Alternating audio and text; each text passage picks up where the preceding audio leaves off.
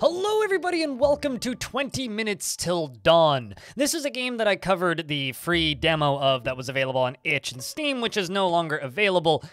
This is the full release version. It's 20 Minutes Till Dawn. It's $3 or your regional equivalent. So, what is this game? It is one of the first of many, I guess, well, the first that I've covered at the very least, but one of many Vampire Survivors-like games. I've heard them referred to as Hell Survival. I like to call them Bullet Hells or Auto Battlers, but frankly, you call them whatever you want.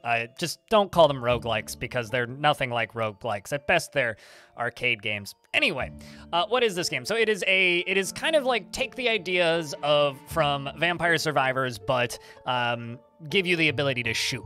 There are multiple characters in the game, most of them with the ability to shoot. But I will do my best to kind of show you the basics. We'll do 2 runs of this. I won't win either of them because I'm really bad at this game, and I will kind of talk about what I like and what I don't like and give some feedback because this game is in early access. So if you are interested in picking this game up, it is on Steam for $3 or your regional equivalent. Lots of people have purchased it and they seem to love it because that's just how people are with this type of thing. Many different language options, which is fantastic. So we're going to grab English once again. We also have your volume options, full screen on or off, resolution options if you're not in full screen, and camera shake on or off, which is a very nice addition to the paid version. If we jump into here, we have all of our different characters. So before we get into anything, I want to click on runes up here. This is kind of your perk progression, right? So you can spend this money up here on perks, and you can equip them based on the last one that you upgraded. I wish I could unequip this one because I kind of held down the button and passively bought it, which is start with half your HP, which I kind of don't like. There are ways of regaining HP, but so these are your perks, and you can kind of build a perk loadout. So knock back enemies after reloading, which I quite like, which we're going to keep.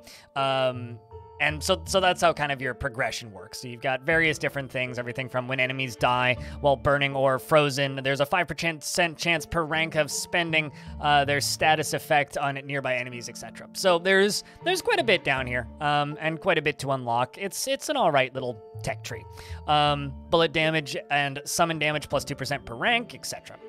So we have our unlockable characters here, which I've unlocked all of already. We're going to play Shanna first, and then we're probably after that going to play Spark, which I think are kind of the two that kind of display the game the most.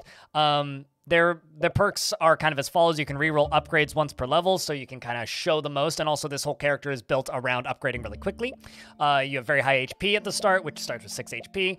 You have Scarlet, who on every 3rd shot will throw out a wave of fire.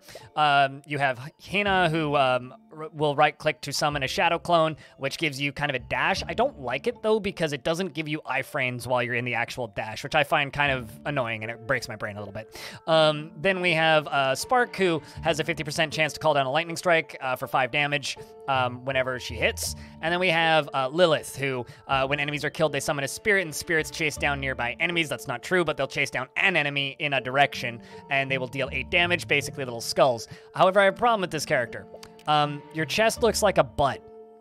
Like, seriously, shiny cheeks, like, it is a little bit It looks like somebody painted or like took an inflatable butt and like stuck it on her chest. It's very strange looking to me. And then the last one, which is Abby, which is right-click to quickly shoot out all of your remaining ammo in random directions. I really dislike this ability, but it is kind of neat. Down for weapons, we have a revolver, a shotgun, a crossbow, flame cannon, dual SMGs, a bat gun, and a grenade launcher. Yes, this fires bats. All right, so we're just going to start off with the revolver and the base character just to show you the game.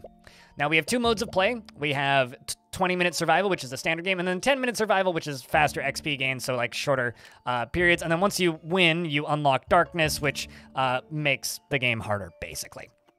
This game is very, very, very difficult. All of my complaints about this game so far that I've seen are based on the game's clarity. The actual visuals of this game is very heavily dedicated to its kind of 3-color palette, right? And while I respect the hell out of it for having a kind of awesome theme and awesome visuals, once you get into kind of the later games, it becomes a little bit of a challenge to even, how do I word this? See what the fuck you're shooting at? And also what you're dodging, because very quickly as stuff gets crazy, there is it becomes a challenge. I'll put it that way. But we're going to start picking up our XP because this is what this game is. So we can now re-roll.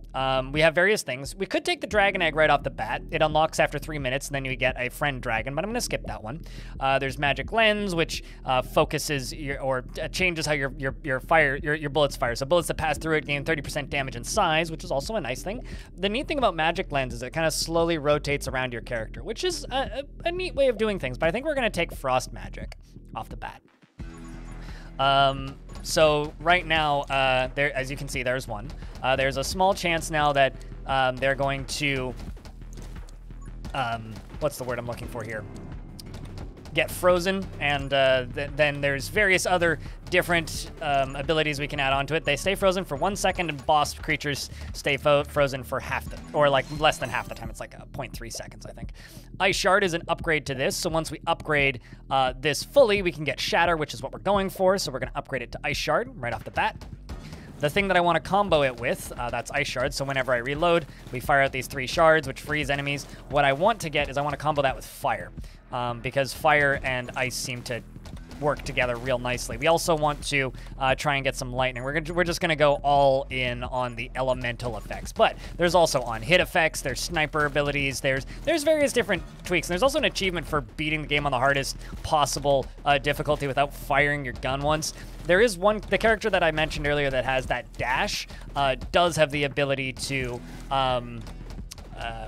basically hit things without shooting, which is kind of neat.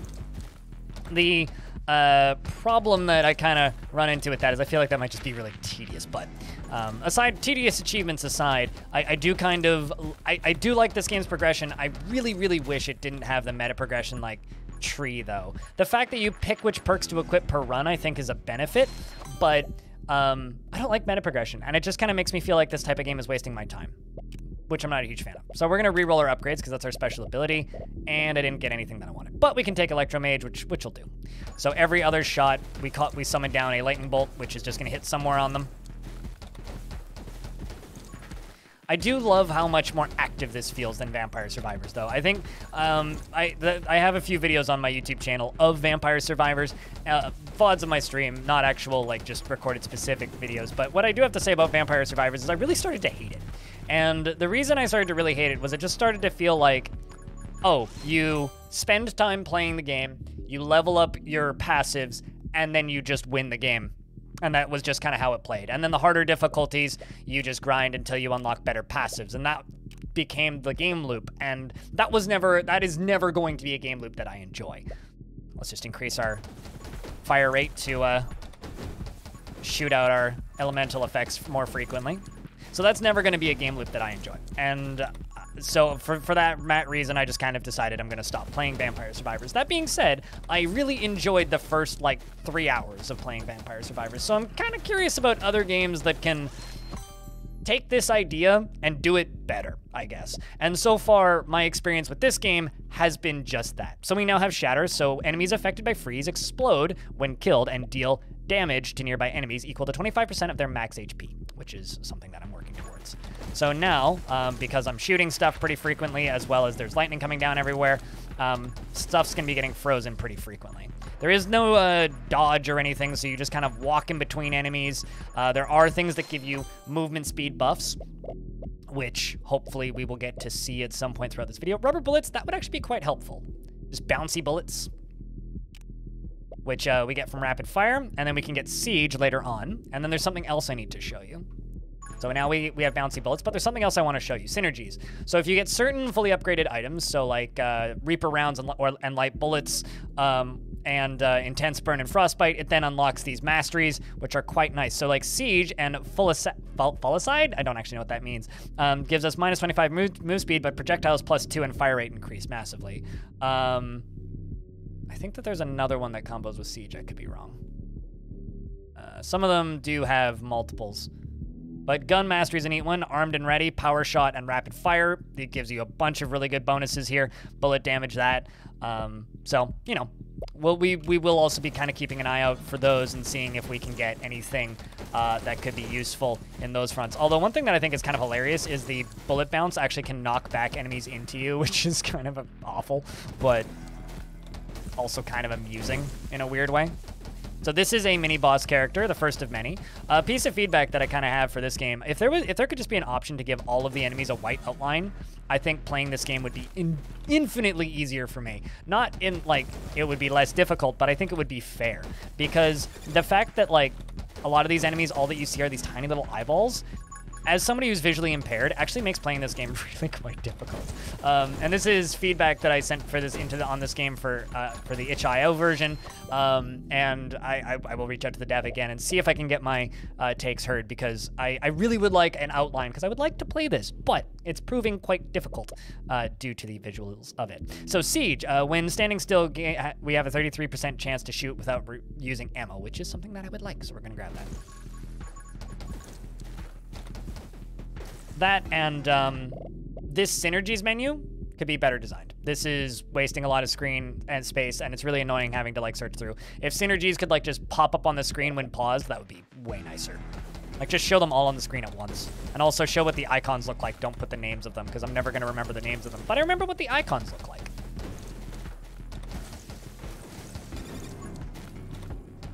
All right.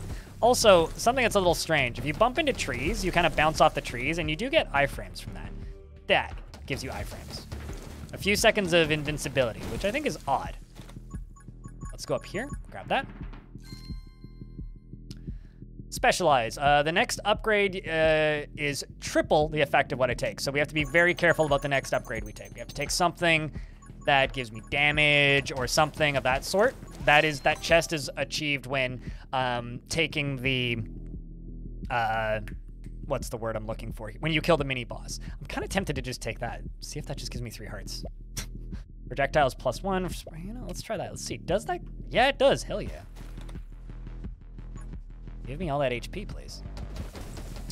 But something that I do really like about this game is it kind of has that Binding of Isaac effect, where things play off of each other way more than in Vampire Survivors and other games like this that I've messed around with. Because, like, this is the second one I've covered, but I've played a couple of them now. I played No Man's Survival and this one other one, which I'm blanking on the name of at this exact moment. It was a zombie thing. It wasn't very good. But this one is kind of the first one of these that I've played that actually has a... How do I word this?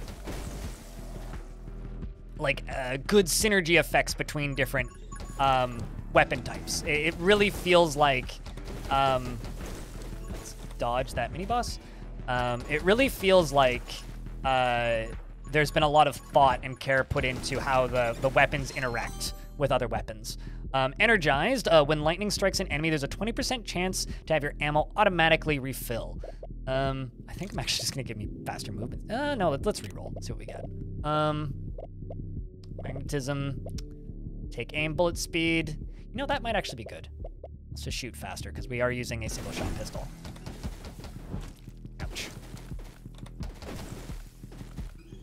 To wait for him to make that sound. That was bad. Got all caught out there. Trying to like move through, but they kind of just got around me. So this arena is going to disappear. And I think a minute. I think it's 14 minutes that the arena fully disappears. Okay, I think I'm gonna go with Anger Point, and we're gonna try and get this, which is gonna recover me health every 90 seconds. There are other items that recover health as well, but that is just the one that I have available to me currently. Oh, God. And we're dead. Like I said, we aren't going to win this because I do suck at this. But that was our first attempt. Let's go back to the main menu and we'll show you a different loadout. And then we'll probably call it on the video at that point. Let's go with Spark. And let's go with dual SMGs. And we're actually going to do a quick play mode for this one. See if we can get a little further. I want to show you some of the other things that you'll encounter. So dual SMGs fires 2 bullets at once. And Spark... just has a 50% chance to call down lightning with each bullet shot that hits. So this is going to be your much faster, shorter mode that only lasts 10 minutes. But yeah, I streamed about 4.5, 5 hours of this. this evening. And like I said, I really, really like the ideas that this game has. Awesome. We can just take the upgrades for electricity right away. Perfect.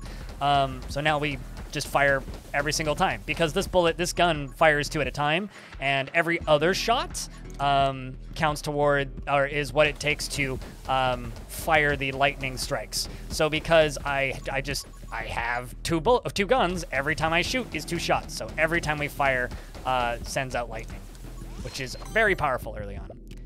And now every time lightning strikes something, there's a 20% chance to not have to, or to get my bullets back, basically. Who needs to reload? Am I right? It's a pretty nice little combo. Quite like it. But yeah, anyway, I really like the idea of Vampire Survivors, even if I didn't like that game's execution. And I'm excited to see what these weird top-down meta progression heavy cheap shmups end up being. I actually had somebody in the comments of the last video for this that I uploaded ask me not to call them auto battlers, so I will do that. I will respect that as somebody who doesn't play auto battlers. So if you have a better name for these games, don't make it roguelikes. I'd love to hear what they are down in the comments section. Let's just walk around, clump everything together, and annihilate them. Totally annihilate them. One could call it a total annihilation, even. Not that we should call it that. That was a video game from the 90s. What else do we have here? Let's see. Reload rate and fire rate. That means more thunder. Sounds good to me. Look at that.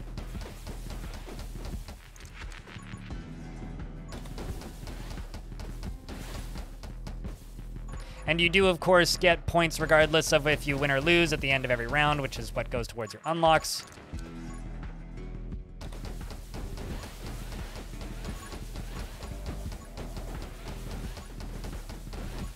This is actually interesting. It's only my 2nd time doing this quick mode. Armed and Ready, which is the upgrade from the Quick Hands reload thing. Or we can grab Electrobug, which is a little friend that flies around us who calls down lightning every so often. I think we're going to get Armed and Ready.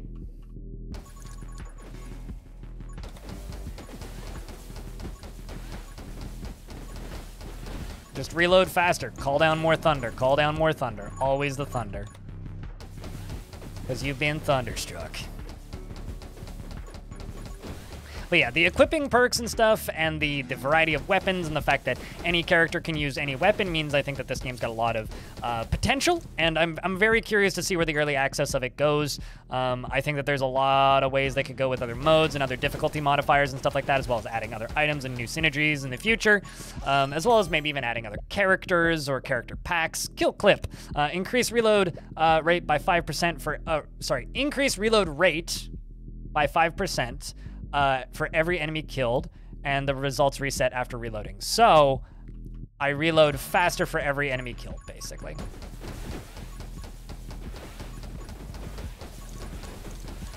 Although I do kind of wonder where the developer of this game's from, because it kind of feels like it was written, some of the stuff was written here by someone who isn't a native English speaker. Because some of the writing is a little odd. There's like S's in a few places where I'm like, that seems like a typo. Rapid fire, please.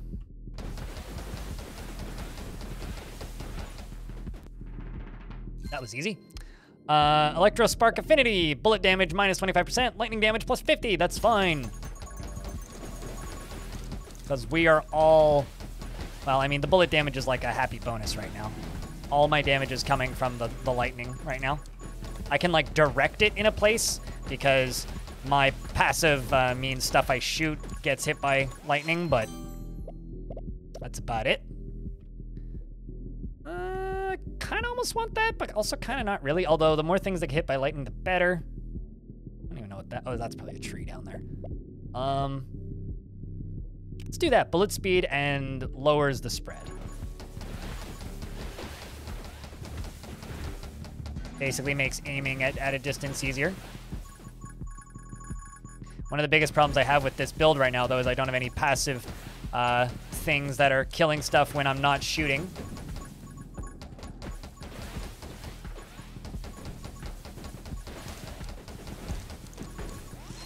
It's going pretty well, though. We could go with Frost Magic. I think that there's a synergy with Frost Magic and Lightning. I could be wrong, though. So now when I shoot stuff, it basically makes my bullets useful again. It freezes them in place.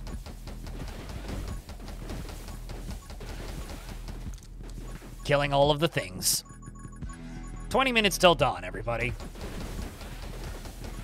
Is this the kind of genre that you would like to see more of on this channel? Because, like I said, I am interested in poking more of these as they pop up. Although I do think it's kind of funny that this is a genre that YouTube has almost willed into existence. Nobody would have noticed or played Vampire Survivors if it wasn't for... sure, yeah, we'll take that. Nobody would have noticed or played Vampire Survivors if it wasn't for videos from Northern Lion and Splattercat. And, like, because that game came out and totally flew under the radar, and nobody noticed or cared about it for quite some time until after it had been out for a bit, and then suddenly I think it was Splattercat Gaming, actually, who found it. So shout-outs to Splatter for spotting Vampire Survivors, and then suddenly that game just had, like, a bajillion overwhelmingly positive reviews, and then just, using the Steam algorithm popped up on the front page of everything, and now is, like, one of the highest-selling games of the year. Which is just kind of funny, if you ask me. Let's see if I can not die to you. That was not the direction I was expecting you to go.